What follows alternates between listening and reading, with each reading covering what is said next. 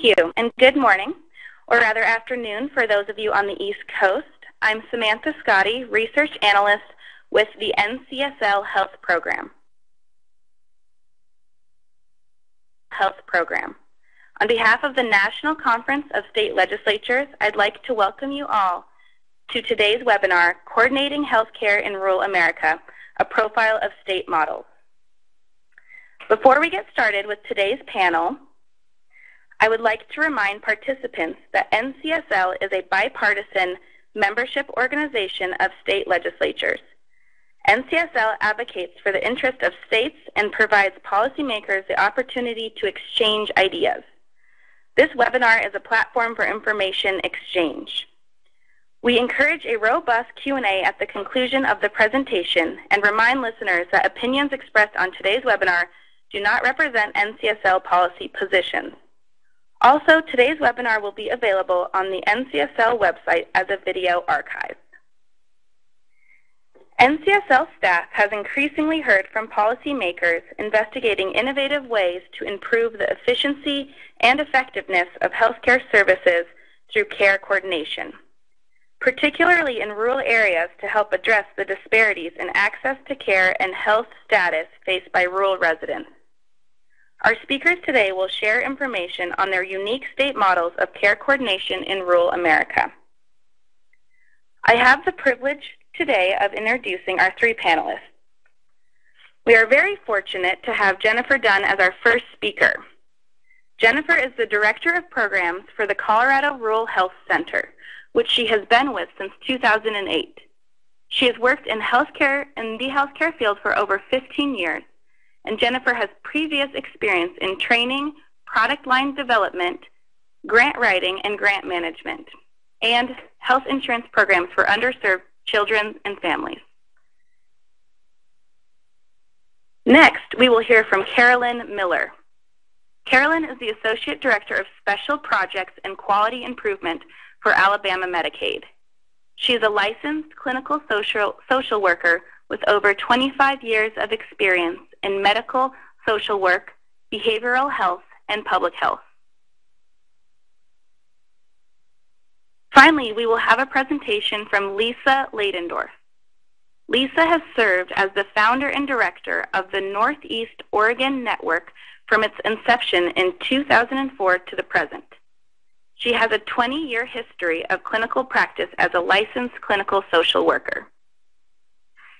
Before I turn the floor over to Ms. Dunn, I'd like to remind the audience that the webinar today will conclude with a question and answer section.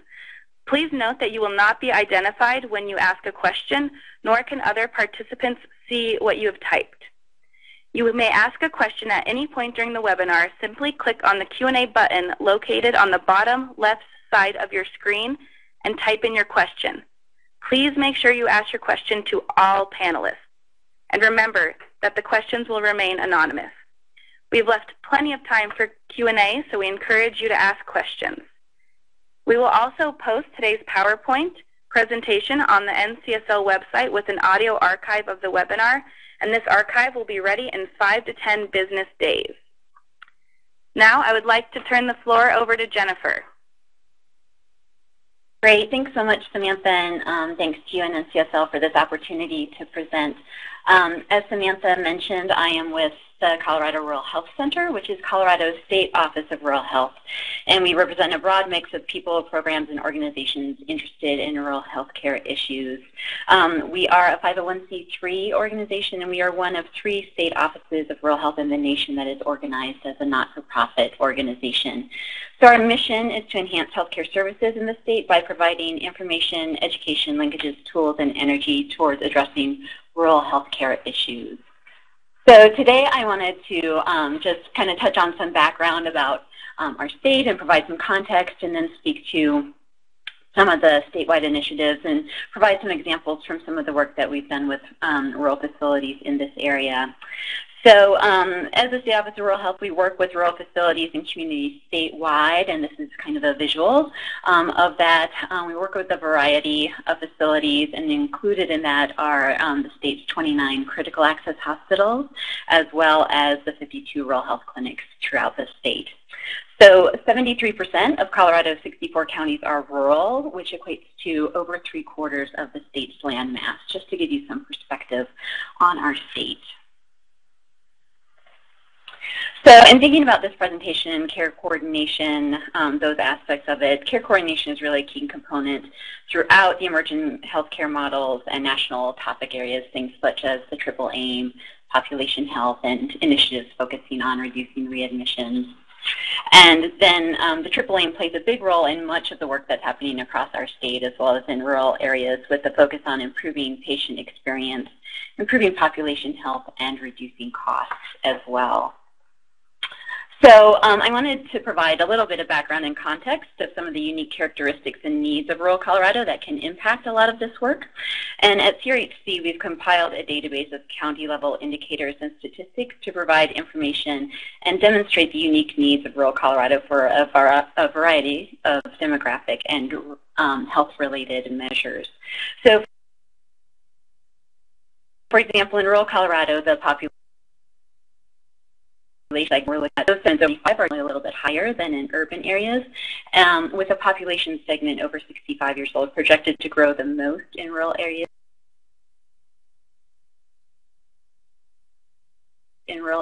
Between now and 2018. Similar to other states as well, we face workforce shortages. So, for example, 6 counties in Colorado do not have a licensed dentist or dental hygienist, and we have about a dozen counties that do not have a licensed psychologist or clinical social worker. So these limitations and limited access to specialists can definitely impact this work and equate to challenges with things such as care coordination as well. Additionally, in looking at some of the other factors, rural areas experience higher rates of poverty than urban areas do, as well as challenges with lack of transportation, which can impact patients' ability to get to appointments, especially when we're thinking about some of the long distances and time involved in that in rural areas too. So HIT, health information technology, has really emerged over the past few years as an important player in this, and many of Colorado's rural health providers use health information technology, or HIT. However, barriers in the adoption and use of health IT can include resource limitations when purchasing new or upgrading existing systems, inadequate broadband and internet access, and staffing shortages that impact the availability for training, implementation, and lack of HIT personnel to effectively implement and sustain health IT efforts. But despite these limited resources, rural clinics and hospitals are working to adopt and make meaningful use of electronic health records and really utilize them to improve clinical care coordination, quality, and patient satisfaction. So really, kind of all of these factors come together to speak to the limited resources and challenges rural facilities face and their need to maximize resources and efficiencies as they continue to provide high-quality care to their community. So in Colorado, there's a lot of activity focused on care coordination, care transitions, and reducing readmissions throughout the state. So for example, through Colorado Medicaid, the Accountable Care Collaborative has been formed with an emphasis on promoting a medical home approach, including care coordination as a key element to improve care for Medicaid patients. So through this model, primary care providers serve as medical homes for their Medicaid ACC members and work with regional care collaborative organizations throughout the state to help manage and coordinate care and connect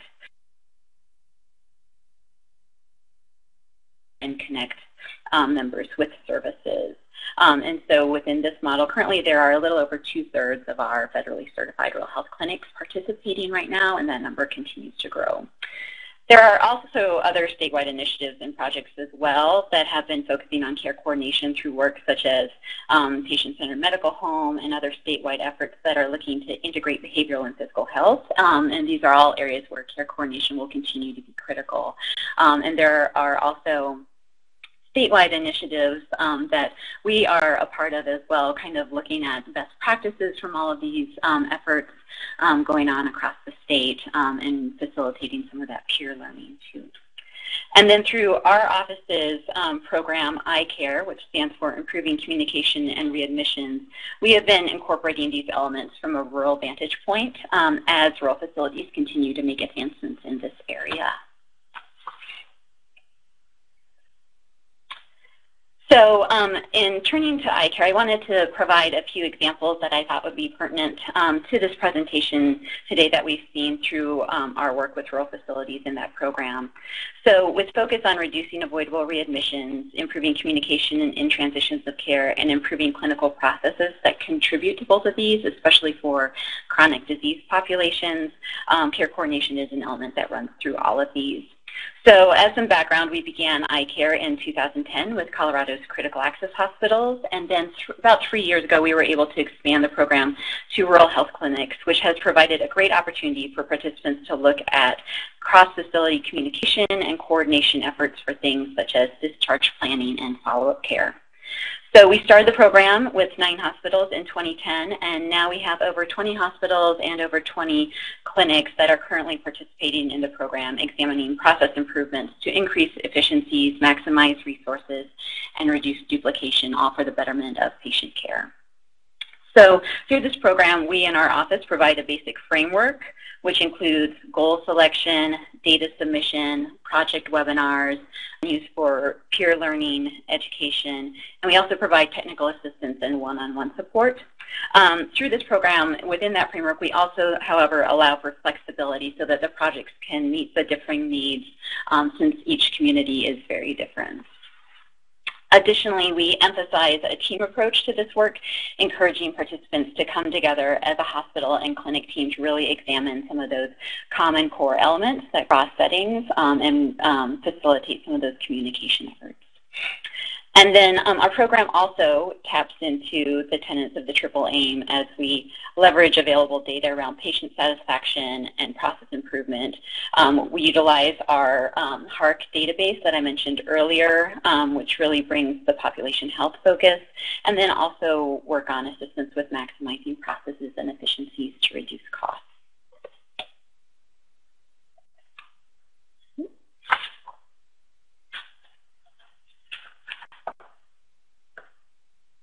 I'm going to skip this slide and I'll come back to it here. Throughout the project, facilities examine data to trend outcomes and utilize this data to identify opportunities to really drive their quality improvement efforts. So some of this data includes readmission measures as well as diabetes and hypertension measures that are relevant to the work that facilities are working on. And then in selecting measures for this project, we worked to get input from participants on measures that would not only be meaningful to them and demonstrate impact in their settings, but would also tie in and align with other efforts as well in an effort to decrease duplication and burden on participating facilities with all of the data needs that are out there. So as I mentioned, I wanted to provide a few examples pertinent to this discussion, examples and success stories highlighting some of the coordination efforts occurring that we've experienced. So one example I wanted to point out is some of the work done in discharge planning and follow-up appointment scheduling. So one of the participating teams that we work with, one of the communities, has created a comprehensive discharge packet for their patients. The packet is sent home with the patients at the time of their discharge to address and prevent a variety of issues and really provides a complete administration schedule. The packet has received overwhelming positive support and feedback and has really helped to bridge a gap with communication between the hospital and clinic, as well as enhance the continuity of care for the patient and the provider as well. And then, as I mentioned, some of the clinics are focusing on some of their diabetes populations, and so in another community that we're working with, the clinic and hospital have started working with other 2 clinics in their area to provide diabetic as well as other chronic disease education to the community and align with the needs that they've seen through their data. So the 3 area clinics all have educators and work together to ensure the entire community has access to classes and resources resources. And then they have also begun working with local schools to initiate an exercise program. So really trying to coordinate and disseminate that information and connect patients with the resources that are out there. And just a final third example, I would say, is in another one of our communities on the Eastern Plains, the hospital and clinic team have a provider champion that has really worked with them to evaluate patients' outcomes through the data that they've been collecting and analyzing key factors in those outcomes. And through that, they've identified, and in talking with their patients, kind of a lack of access and awareness of some of the available resources that were out there in their community for diabetic patients, including tools and information and classes and workshops. And so they've worked to not only provide links to that information on their website, but also then to help coordinate some of that awareness and linking those patients to those resources for some of their self-management training and needs to that.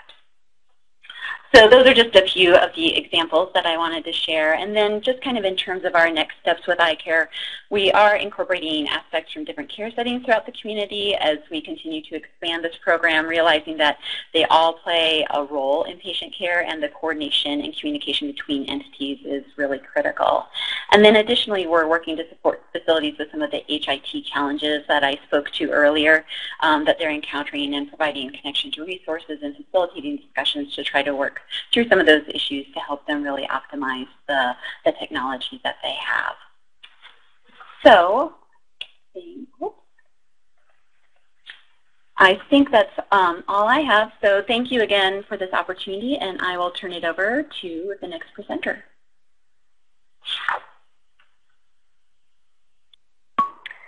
Thank you, Jennifer. That was very informative. Remember, you may ask questions at any point during this webinar. Simply click on the Q&A button located on the right side of your screen and type in your question. Next, we will have a presentation from Carolyn Miller. Go ahead, Ms. Miller. Thank you, and thank you for this opportunity to allow me to share our experiences in Alabama with the Health Homes. The Health Home program, as many of you may know, was started with the Affordable Care Act to allow Medicaid programs to have a state plan amendment to provide intense care coordination with people with chronic conditions as well as behavioral health conditions, so that you are integrating the medical and health care for that patient and helping them to manage their chronic conditions through transitional care, patient education, and care coordination. We developed the patient care networks in 2011 in Alabama, and it covered 4 piloted areas of our state. It encompassed 21 counties out of 67, most of which were rural. We had a couple of 2 or 3 metropolitan areas, but like Colorado, most of our areas of Alabama are considered rural counties. I think it's actually greater than 75%. In 2012, we were approved through a state plan amendment for our patient care networks to go forward as Health Homes. And then starting April 1st of this year, we went statewide with our Health Home program. And the primary reason for that was because of the great success we had with our patient care networks in care coordination and helping those patients with those chronic conditions. To qualify for services for our Health Homes in Alabama, and across the country for that matter, you had to have 2 chronic conditions, be diagnosed with one chronic condition and be at risk for another, or be diagnosed with a behavioral health condition or substance abuse. In our state, we not only decided to work with all of the chronic conditions that CMS asked for, but we also added several chronic conditions, as you can see listed here. Obesity is a very important one for the state of Alabama. We always tend to be 49th or 50th. Maybe it's because of all the bad foods we eat here in the South, but that's always been a huge concern for our state, and we have really been able to focus on that with many of our patients and recipients in Medicaid. We added hepatitis C beginning in April 1st. to work with that population as well. Nope. Go back one. So what services do we provide with our health home program across the state?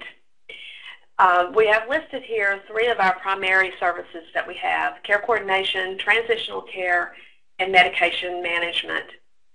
In care coordination, we have nurses. They're primarily bachelor-level nurses and licensed social workers who screen patients for services and then assess what those patients need. After that assessment is done, we identify those strengths as well as the identified needs, and then provide traditional care coordination services to them, whether it's helping them find transportation, financial assistance, food, support services. Some of our patients, as many of you I'm sure are aware of in your states, have to decide between whether they're going to fill their medications, their prescriptions, or buy food, or get medical equipment. So we help with all of those services. And then we also provide education to our recipients on their chronic conditions so that they can feel more confident in managing the care of their condition. The goals are to achieve medical compliance, attend appointments, and become knowledgeable of their condition. A second component for our health homes are our transitional care services. As many hospitals have, well, all hospitals have across the country, they have the discharge planners who help recipients before they go home, but this takes it one step further. Our staff in our health homes actually go into the hospitals and work as a part of the multidisciplinary team helping that patient be discharged. They, again, identify the needs. They do an assessment to see what that patient's going to need when they come home. We started out with just traditional care nurses when we began back in 2011, but we found that it really did take a multidisciplinary team to help with the transitional care. So we've now encompassed licensed social workers as part of that team and pharmacists. Pharmacists actually make rounds at the hospital with our other health home staff in assisting patients to transition from that healthcare setting back into the home. Where we take it another step further from the discharge planners is once that patient goes home, the nurses, social workers, and perhaps pharmacists go into the home to make sure that patient has what they need, that they've received the medications, that those medications do not have an adverse effect on the medications they had before, and that they're going to that appointment. Oftentimes, our health home staff actually accompany that recipient to their appointment so that they can determine whether the recipient understands what the physician is asking them to do. So they're there side by side with them throughout the hospital setting, going home, and then going to those medical appointments. As part of that transitional care, we also have medication reconciliation. We look at what they're taking. We look at what they're prescribed in the hospital. We have found in Alabama that many times the hospitals will prescribe medications that Medicaid does not cover. They don't cover that particular brand. Our pharmacists can look at that and talk with the doctor or the hospitalist and suggest another brand that Medicaid will cover for that patient. And then again, providing those education and support services in managing chronic conditions. We've talked about the pharmacist. The pharmacist can not only be in the hospital, but can also make those home visits as needed to provide education to that patient. And then the health homes can go a little bit further. They receive a capitated payment for all the recipients that they see. So they can also provide services that Medicaid does not traditionally offer to our recipients. In one of our health homes, they have used dietitians significantly to provide education. They've even done some workshops, one-on-one work with the recipients, and even a camp for children who have been struggling with obesity to help them learn healthy lifestyles. So what are the benefits to the patients in this program? Well, we've talked about assisting the transition from the hospital back into the home. Assessments are done by the nurse and the social workers to help determine what those barriers are to healthy living, and then helping them to manage those chronic conditions. The pharmacist and the accessibility to that pharmacist is, of course, helpful, as well as those referrals to the community. And then linkage to medical or behavioral health services. That's another key component of the health homes, and we strive to do that. We have found that oftentimes it's a challenge for the primary medical provider and the behavioral health community mental health centers to work together, to communicate together, and we often can be the linkage to that to make sure that the physician understands what the mental health center is doing and vice versa. We found, too, in one of our piloted areas that our recipients who had a behavioral health diagnosis was going faithfully to see their psychiatrist, their counselor, but they were not making those medical appointments. So we worked diligently to do that, to make sure that they were keeping their appointments and going to that as well as their mental health appointments. And then education on those chronic disease and behavioral health conditions are certainly a benefit to our patients in this program. This is also a huge benefit to our providers in helping to manage care of our recipients. Our health home care coordinators are embedded in several different ways. They are housed in our physicians' offices as well as public health departments and community mental health. So our physicians have easy access to the care coordinators. When someone comes in to their practice, they can immediately send them to a care coordinator in the health homes who can then assess them there, make home visits, do whatever they need to do for that person. We've talked about the communication between the medical physician and the behavioral health and how important that is in linking those, and that's certainly a benefit to the provider. Another part of our health home is bringing providers together to see what initiatives need to happen in their communities. They are required to attend a quarterly medical management meeting to look at the data. All our data right now comes through our claims processing in Alabama Medicaid. And they look at that to see, are they behind on EPSDTs? What's going on with asthma? Why are people going into the emergency room? What is going on in that community? And as is common with all other states, what's going on in Birmingham is certainly different than what may be going on in Opelika, Alabama. So those physicians can come together, look at the issues, identify what they are in their own communities, and then set initiatives for improving whatever that barrier is, whether it is flu shots or access to care or misuse of the emergency rooms. So it helps them in networking and resolving those issues.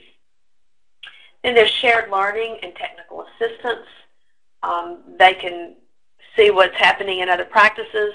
One of our medical directors in our health home says that since he's been part of the medical home, he handles things in his practice in a completely different way than he did before, and this has helped him learn how to best treat his patients. It's also given the physicians and their practices more time to focus on the recipients in their medical treatment, because the care coordinators can then help free up that staff and give them the resources that they need. The health home programs do not work in a silo. They certainly work with other agencies in our community. They are embedded in the community mental health centers as well as in physicians' offices so that they can see the patients where they come for care. We have been closely tied to the Department of Public Health. We work with them as people come into the health department and have partnered with them also with care coordination. Prior to the health homes, Department of Public Health did a lot of care coordination with our patients and continue to do so in conjunction with the health homes. We make sure that those recipients who need services such as through children's rehab services and other places that chronic conditions may need to be taken care of, make those referrals and work closely with them. In addition, we have community food banks we work with. One of our health homes actually set up their own food bank because that was a need in their rural setting. And then family resource centers, which are a one-stop shop in Alabama. So we partner with all of these communities, and they are part of our team in helping our recipients in our health home program.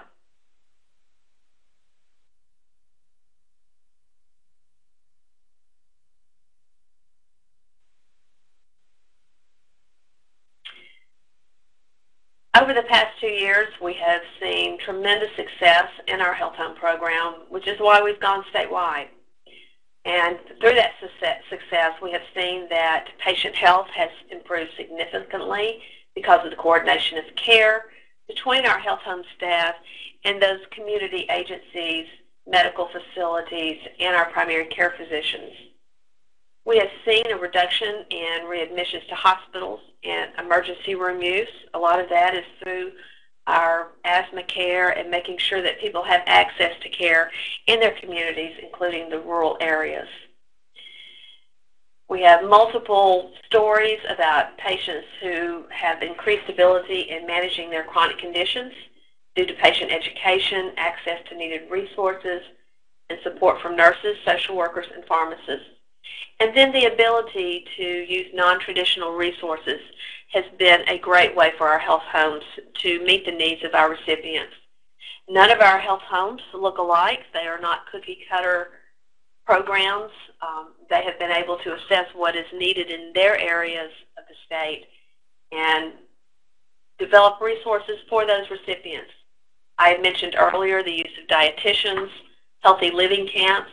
We found that in a couple of our regions that patients who were coming out of psychiatric facilities could not get into a psychiatrist in a timely manner. Instead of being followed up in 2 weeks, it might be 2 or 3 months.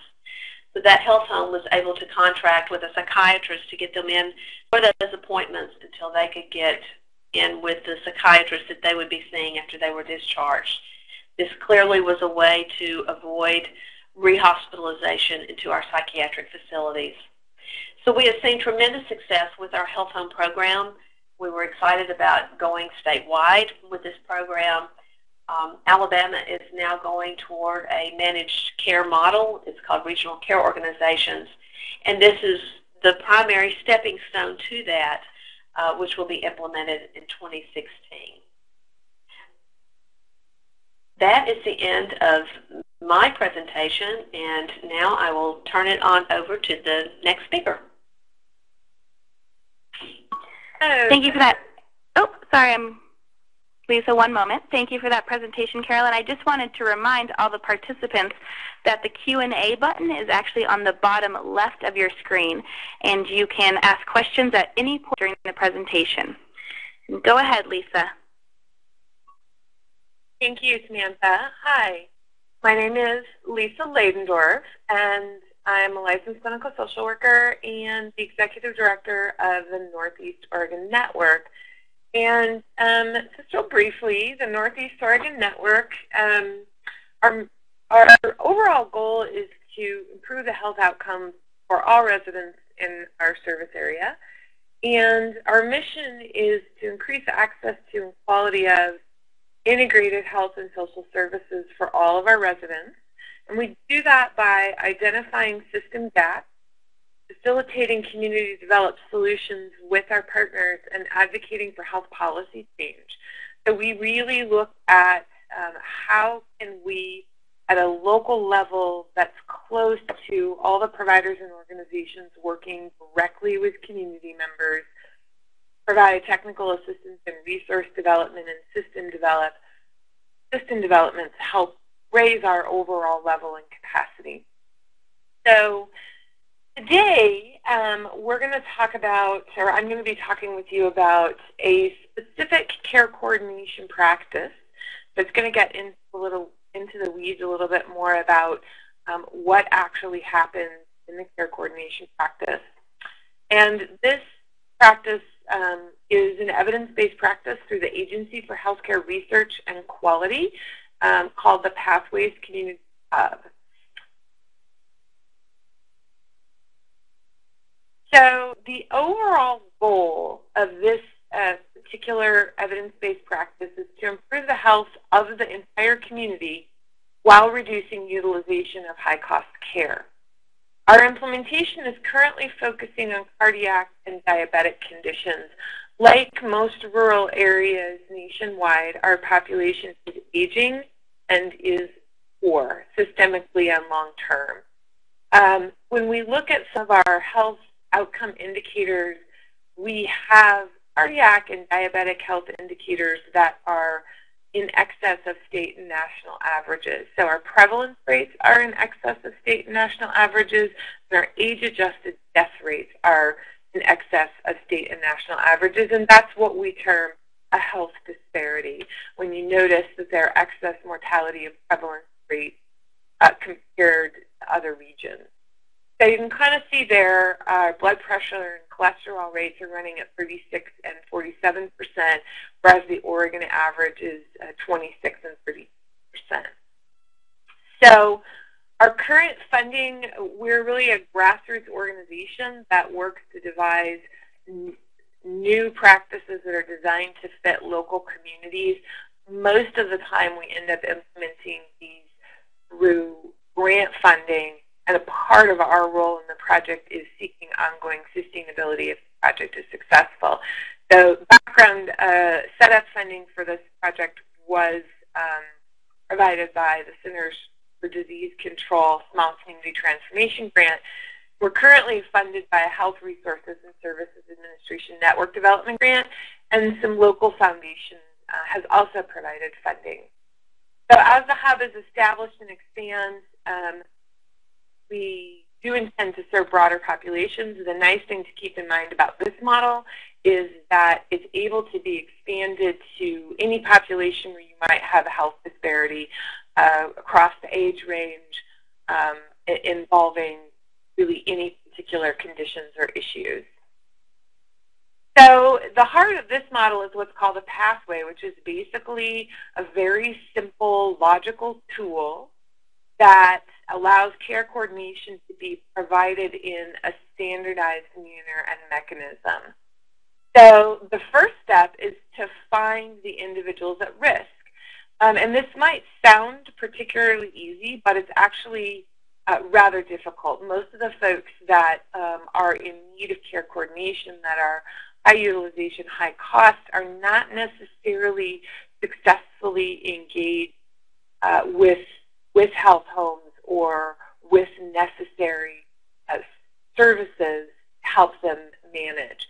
So first step is identifying the individuals, in this case with diabetic or cardiac conditions, or that have risk factors for such as obesity or smoking status, who also have high social service and care coordination needs. Really treating here is essentially the provision of linkage services, not medical services. So the community health worker meets and follows creates an action plan with the community member, and that action plan is what is a pathway. Follow the steps of the pathways to completion. The role of the hub is really to measure outcomes by reviewing the completed pathways and clinical and cost indicators. A key piece of this evidence-based practice is that we not only provide the services, but measure the outcomes so that we can be sure we're meeting the targets and goals. So if you look today at what a lot of care coordination looks like today in many places, this is a picture of our capital in Salem. You see funding coming through, and many of these names you'll be familiar with. TANF, which is a federal program, SNAP, the food stamp program, SSDI, income supplements for elderly and disabled, ROSS is a housing program, Medicaid funding, Head Start early education funding, and the funding all comes down through these separate silos that are not necessarily connected or coordinating. It's very fragmented. The goal of the hub in each community is to essentially create a much more organized method. So you basically have a hub in the center, which in this case is managed by NEON. The goal of that hub is to, the roles of the hub are to Trained staff, in this case community health workers, provide data collection systems, measure outcomes across the system, provide referral and enrollment to care coordination agencies, and to obtain and secure braided funding from multiple services. You have care coordination agencies who are contracted who employ the staff who provide the care coordination, and then you have payers. This can be grants, foundations, insurance companies, various divisions of state government. And then we have partner organizations. These might be the social service agency that is working with someone on, an example might be working with someone on low-income housing. There are also a diabetic who isn't taking insulin. So they would identify and refer. Then we have community health workers that are working in these multiple organizations within the community so they can be accessed in multiple spots. And then how it works is we essentially have a community member gets identified either by a payer or a state system or by one of these local community partners. They're identified as meeting the criteria and are enrolled in the hub. The community member is then linked with a community health worker of their choice in one of the community-based organizations, and we begin providing services. So these particular pathways are tools that are designed with this goal in mind, to really shift to measurable outcomes. The idea is to target those that would benefit the most from specific interventions, and one of the unique pieces about this is that payments are linked to outcomes, not to services. So the contracted organization gets paid when their community health worker successfully completes a pathway, not every time they have a visit, which is an alternative payment methodology, which I'm sure some of you have heard about when considering healthcare reform. A real specific practical example here is a medication assessment pathway. And this is where a community health worker goes into the home, says to the identified community member, let's take a look at your medications. Bring them all out, put them on the table, and tell me how you take them. And there's a form that, as the community member tells the community health worker how they take their medication, they write down in that person's language how they take it. So they might say, I take the pink one at lunch, and I don't know what I take it for. And I do the injection after I do my blood sugar, that's for diabetes. So you would write it down in their language. The community health worker then sends this medication assessment chart back to the provider, and the provider takes a look at it and either goes, holy smokes, that's not how they're supposed to be taking their medication, or they look at it and they say, yeah, that looks right. If they say, yeah, that looks right, then great, we know the patient is squared away with taking their medication. If the provider goes, holy smokes, that's not correct, then the community health worker gets them back into the provider for medication assessment. And we repeat this process till the provider says it's correct. The reason this particular pathway is so important is that when you look at most readmissions for hospitalization within 30 days, medications either not accessed appropriately and or not taken appropriately are one of the main reasons for readmission. The pathways that we use are health insurance coverage, making sure people have coverage, medical home, you've heard our other two presenters talk about that, making sure people are connected to a medical home, a medical referral pathway for if they need medical services, a social service referral pathway for if they need social services such as food, housing, education, transportation, child care assistance, medication assessment and management pathways, and tobacco cessation pathways. This model is fueled by community health workers, trained community health workers. Oregon just recently created a certification for that in the last 2 years. Neon has a community health worker training. We've trained over 80 in the last 18 months.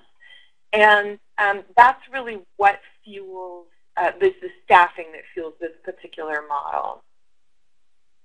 So if we look at the successes we've had to date, this is really a grassroots effort. So it's a little bit different in that while there are lots of state-initiated reforms happening in Oregon, we've worked on the end of grassroots solutions that can kind of grow up locally and meet in the middle with a lot of the state-identified reforms. And that really comes out of our belief that healthcare is essentially local and health improvement happens locally.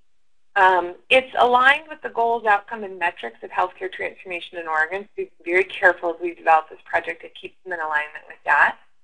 We've significantly retooled the current healthcare and social service workforce in the area. And this is very community connected, so it involves community leadership teams to not only advise but also have operational decision-making roles. The collaborations involved are primary care clinics, patient-centered primary care homes, parenting and prevention agencies, local public health departments, mental health and addiction treatment organizations, local area agencies on aging and local anti-poverty action agencies, State Department of Human Services and Aging, and partnerships with hospitals. We also have developmental partnerships with Medicaid payer and other payers. So we also have, so finally, our challenges and barriers. So the greatest strength in this is our greatest weakness. Being grassroots and local means that there are struggles in elevating the visibility and importance of this work to payers. That's a process that we're engaged in, but anyone else implementing this model would need to be aware of the significant amount of work it takes to connect with broader system reforms and payment mechanisms. It does take a while to develop the partnerships and momentum. One of the reasons this is so effective is that it really involves the entire community, but it also can take quite a while to get the entire community coordinated and in agreement. Negotiating data system and hub procedures that all can agree to and be accountable also takes a while. When you're paying folks for outcome, you have to have some pretty clear ideas and triggers about what the outcome is that you're looking for and when that payment point is met. And that's risky for people. It's a somewhat scary thing to be paid strictly and only for the outcome you produce. Introducing community into medical systems really can highlight areas of incongruence in language systems and values between how the community views health and how medical system views health. That provides opportunity for improvement, but it can also provide some challenges. So that's a brief overview of our particular practice, and I'm going to turn it back to the moderator now for questions, I believe. Thank you. Thank you, Lisa, for that wonderful presentation. I'd like to thank our three speakers for their excellent presentations, and the floor is now open for participants' question and answer session. Just as a quick reminder, you can ask a question by clicking on the button in the bottom left of the screen. And remember to please ask all your questions to all panelists, and questions will remain anonymous. So our first question today is for Lisa. Lisa, the question is, does Medicaid reimburse for the coordination services if the client is Medicaid eligible?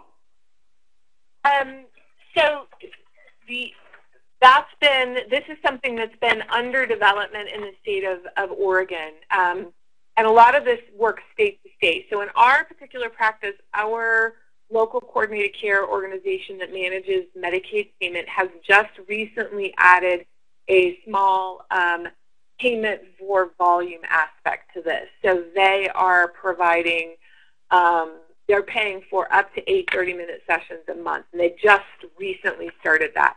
They're not yet paying for the volume piece, that's still, or the outcome piece. That's still experimental, and that's what we are providing and paying for at the moment.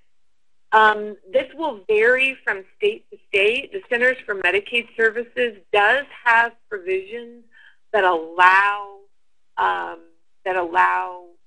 Medicaid payers to reimburse for community health care services. Not all states are doing that or have done that yet. Other states that have implemented this best practice, such as Ohio, yes, the Medicaid managed care companies are paying full out for the outcome model. So we're in developmental phases and are kind of halfway there at this point. Thank you, Lisa. Our next question is for Jennifer. Jennifer, what state support or funding does your program receive?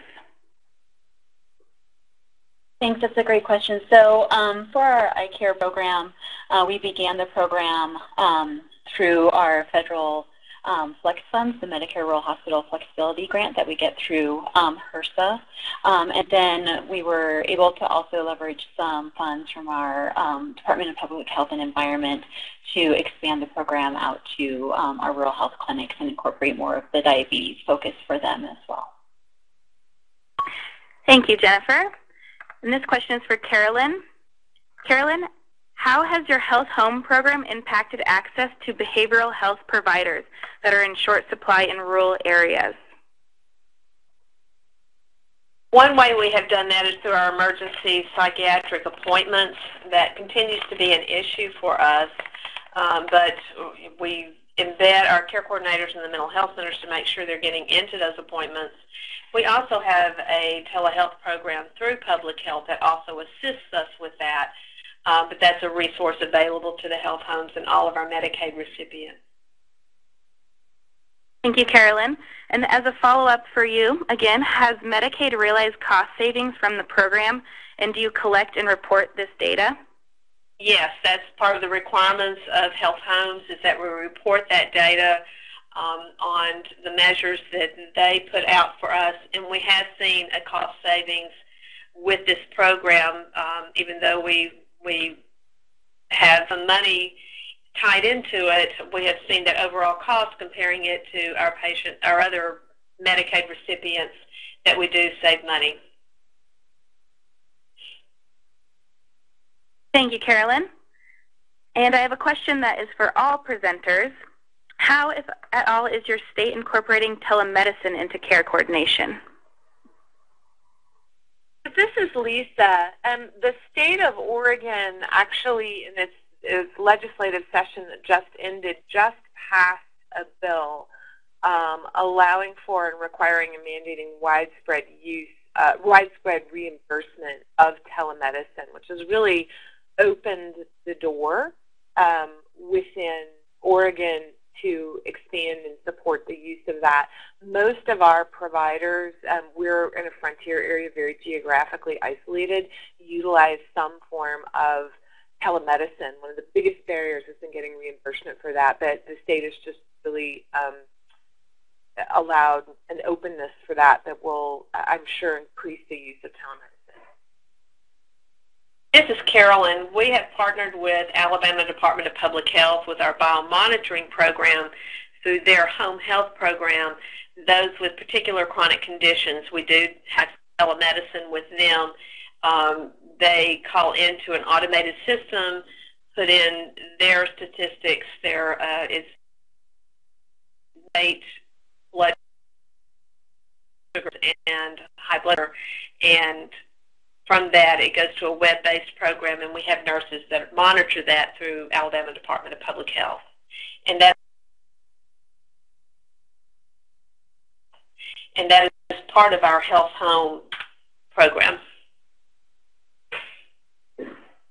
And this is Jen, and I think similar to what some of the other presenters have said, there are a lot of facilities that are using or interested in exploring telehealth, and with some of the focus that the state has on integrating behavioral and primary care as well, I think that will be more of an emerging issue even moving forward. Thank you, Jennifer. I have another question for you. Could you tell us more about the exercise program in the schools in rural areas, as in who conducts the exercise classes and how is it funded? That's a great question, and that was in one of the communities that we're working with, and I don't have additional details for that, but if somebody's interested, they're welcome to contact me, and I can find out for them. Thank you. Lisa, I have another question for you. How do you identify the recipients, and are they referred to your program? So the recipients can be identified from multiple different points in the community, and part of the idea is that we engage the entire community in identifying them. So sometimes they are identified by a community organization. So it might be the primary care partner identifies them as fitting program criteria. It might be the local domestic violence shelter has someone comes in and identifies them as that, really anyone in the community. And that's when you saw the list of collaborations. That's one of the things those list of collaborations do is they're aware of the program and the criteria and identification. They can also be identified by payers and or departments of state government. So we have referral contract agreements with our State Department of Aging and People and Disabilities, with Pacific Source, and with our Medicaid payer, so that if they're identifying someone on their end as a payer as a high utilizer, they refer them into the hub, and then we refer them out locally. So it can come either from a higher level of essentially payer monitoring, or it can come from a community level. We also promote via Facebook and outreach so that people can self-identify and refer in as well. Thank you. And now that concludes our question and answer period. If you have any questions after the webinar, please feel free to contact me at the following email address. And remember, this webinar will be archived and available at the following link. And additional resources regarding the topics discussed today can be accessed at the following links. Again, I'd like to thank today's speakers and all of the attendees for your time and participation in today's conference. And thank you to the Health Resources and Services Administration for their support of this webinar. That concludes today's webinar.